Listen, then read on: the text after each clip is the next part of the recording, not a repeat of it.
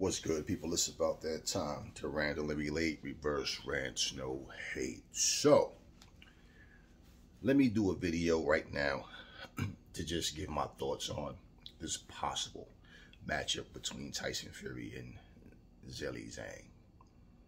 Not gonna happen. I'm gonna tell you exactly why. Simple. Joe Joyce, okay? He's managed by Frank Warren, just like Tyson Fury. Anytime that his name is brought up, Frank Warren doesn't waste any time. Think about it, talking about Joe Joyce versus Tyson Fury, because he knows that's not a fight that they want.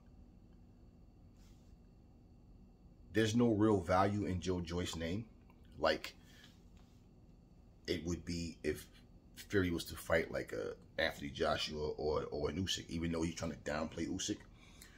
But there would be, don't get me wrong, there'd be value in that fight with him and Joyce.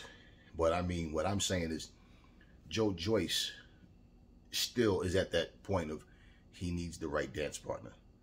You know, he's not like some global phenomenon. You know, Fury isn't either, but he's more popular than Joyce is. Okay.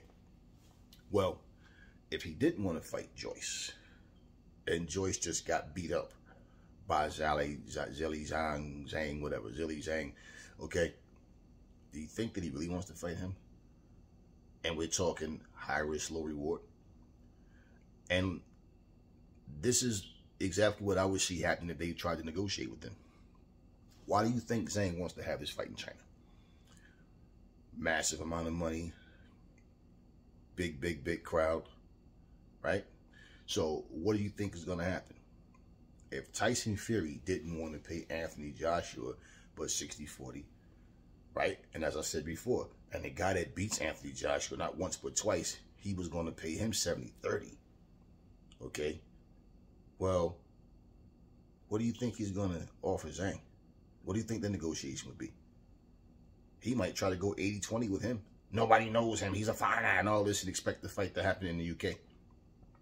So he overpriced himself just so the fight doesn't happen. Okay?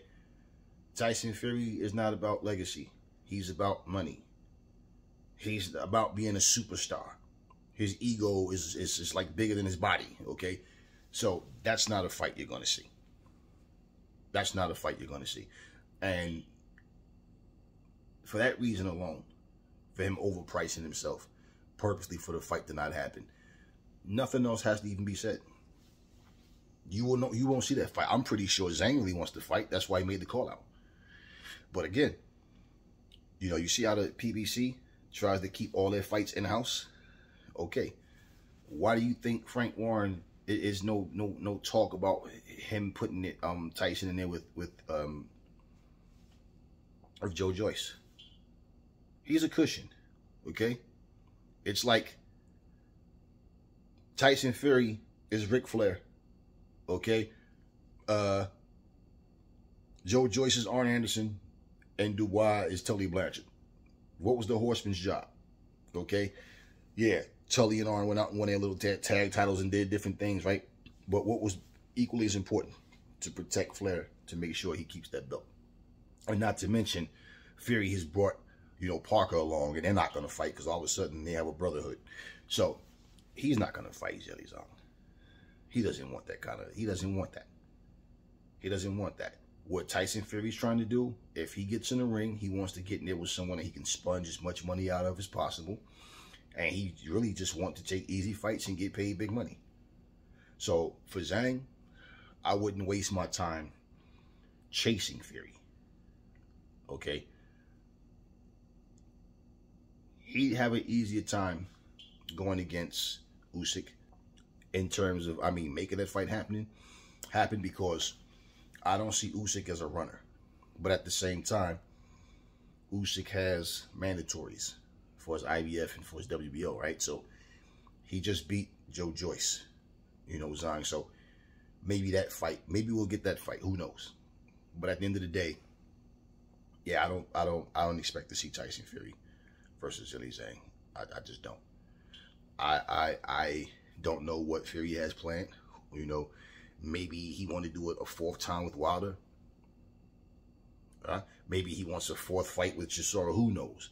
Maybe he still have the cards on the table for Manuel Charr. I don't know what Fury wants to do. But he clearly doesn't want AJ. He clearly does not want to fight Usyk. And he clearly doesn't want to fight Joe Joyce. Now, after watching what happened with Joyce, maybe he might feel a little more comfortable. But he definitely doesn't want to fight Zhang. And if he did fight Joyce now, wouldn't that make him look like a complete sucker? Like, why did you choose Joyce instead of Zhang when Zhang just tattooed him up, beat him up, bruised him up, busted him up? Why would you not fight him? So, I don't see him going either route with that. Maybe he'll wind up fighting Ortiz, who lost to Andy Ruiz. You know, who knows? Now, if, like I said a couple of videos ago, that there's been a rumor, you know, actually, Bob Arum was the one who said it. You know, not so much of a rumor, he said it. That, you know, the WBC is gearing up for Andy Ruiz versus Tyson Fury in the summer. But, again, if you look at them and you understand, like we always talk about how styles make fights, this is an easy fight for Tyson Fury. That's the route he'd rather go. And if people was to ask the question, well, after seeing what happened with Zhang, you could have controlled that and said, hey, I want to fight Zhang instead. You know what he's going to say? You know, Andy Ruiz beat Anthony Joshua. He has more exposure. He's more known than Zhang. Zhang's a foreigner. Nobody knows him. And, of course, he's not going to, you know, say the part about Joshua completely shut him out in the rematch, you know. No, he's not going to say that. But, of course, he's going to try to... anybody he fights, he's going to make an excuse for and try to make it seem like they are much better than whoever the public is saying they want to see him fight against. So, again, with all that, come on, Joyce. If I can't get the ugly little man, how about me and you? Come on, right? And what did I tell you guys? Don't believe that nonsense. It's all hype. It's talk. You guys are sitting there raising the roof, barking, pumping your fists, and I told you you're doing all that for nothing because he's not going to fight Joe Joyce. And he's not going to fight Usyk. And remember I said it never is a good feeling or a good sign when a fighter says, if I can't get. What did you mean? Oh. If this guy doesn't, you know, fold and bend to my ridiculous terms, then that fight's not going to happen. Then, if you're available and you make some noise about it, well, then I'm going to give you an even low ball offer.